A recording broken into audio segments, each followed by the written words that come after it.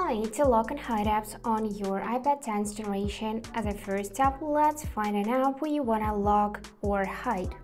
For example, let it be YouTube. So to lock this app, we will need to hold its icon like that till we see this menu appears on the screen. And from here, just select this Require Touch ID. And after that, you would see 3 more options: Require Touch ID, Hide, and Require Touch ID, and Cancel. So if you would like to lock this app, you will need to choose this first option by tapping it. And after that, you will need to simply scan your Touch ID and this app would be locked. So what does it mean?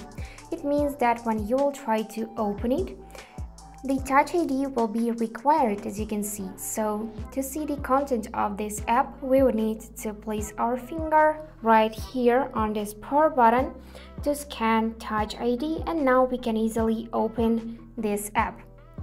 If you wanna unlock it, you need to hold it again and then choose this option, Don't Require Touch ID, tap on it, and here you need to place your finger on this power button again to scan Touch ID, and the app will be unlocked. So let's check it. I'm gonna open it, and yep, it opens with no authentication. So to hide any app, let's choose YouTube again. We'll need to hold this icon one more time, and as we did before, select Require Touch ID. But now we wanna choose Hide and Require Touch ID. So just tap on this option. Then, as we did before, place your finger on the power button, and after that you would see this pop-up window that you would like to hide YouTube, and here you would see that no notification calls or critical alerts will be received if you hide this particular app.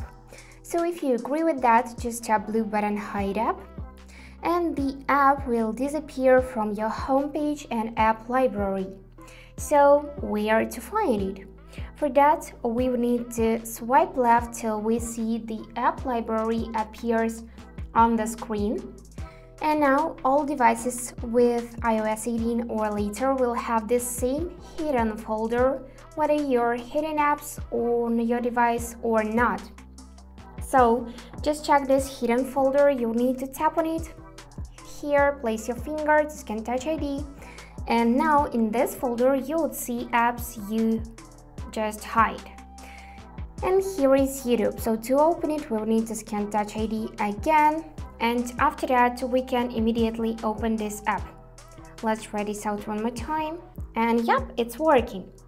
So if you wanna unhide this app, you'll need to go back in this folder, scan Touch ID, and after that press and hold the icon of the app, and here choose Don't Require Touch ID and add to home screen. So let's add it to home screen first, and now we got this option to unhide this app.